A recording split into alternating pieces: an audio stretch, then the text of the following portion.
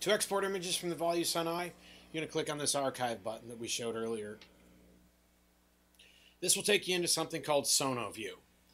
And it's going to pull up this blank screen, and you can open a previous exam or you can click current exam. I don't have a current exam where I saved images, so I'm going to go ahead and click open. Here's a test patient I did. I can click on that and I can take a look at the images here. I can review them, delete them, send them to like a DICOM server, print them, export to USB, back up to a hard drive, or just close.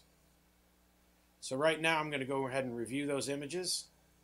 Now I have a cine loop here, and I can go ahead and click play. And that shows my cine loop. And when you have 40 or 3D or 40 images, you can click on those two and either play them if they're a loop or not.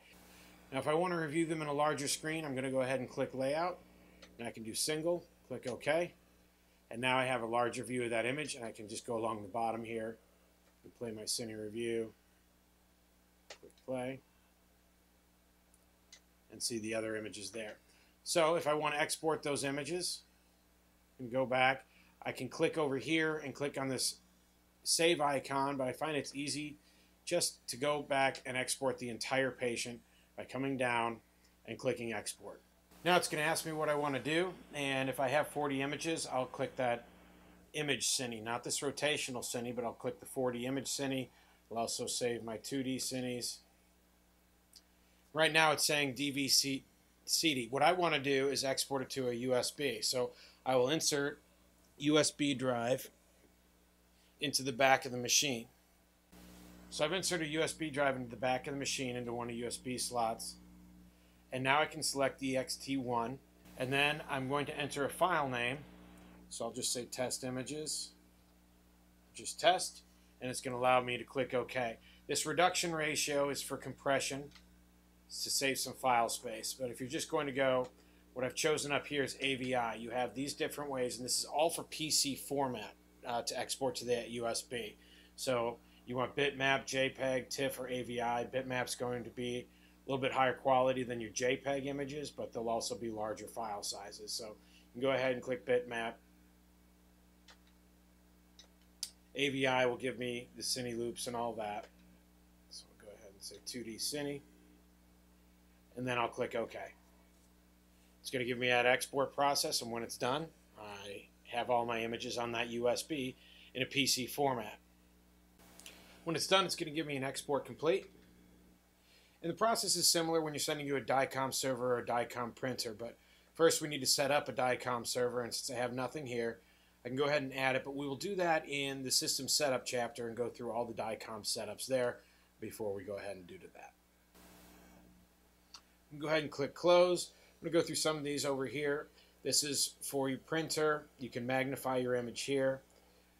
You can view your report here. You can export your images that way, but like I said, it's best to export the images from that next screen.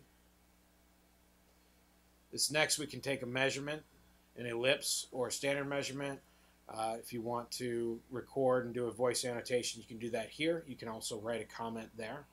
Take this next tab, and this is all for DICOM storage, DICOM printing, email that I don't recommend, and here is where you can do your system settings.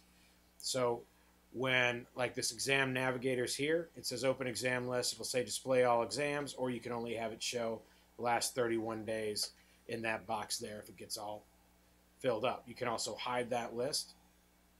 Here's where you'd set up your mail server. Again, I don't recommend that.